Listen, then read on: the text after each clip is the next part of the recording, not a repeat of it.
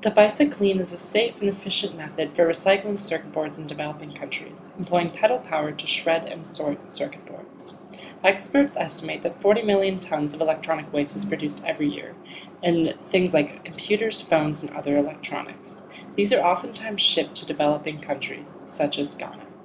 And when received in these countries, workers will often manually extract metals and other materials, endangering themselves and the environment in the process. For instance, they will burn the circuit boards and copper wires to try to retrieve the metals within them.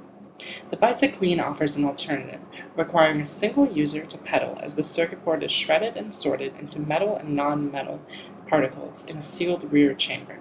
In the bicyclean design, 2-inch wide strips of circuit boards can be fed into the rear chamber, where they'll be first ground into particles and then flow past magnets and an eddy current rotor to separate the material. Here's a first look at the prototype in action.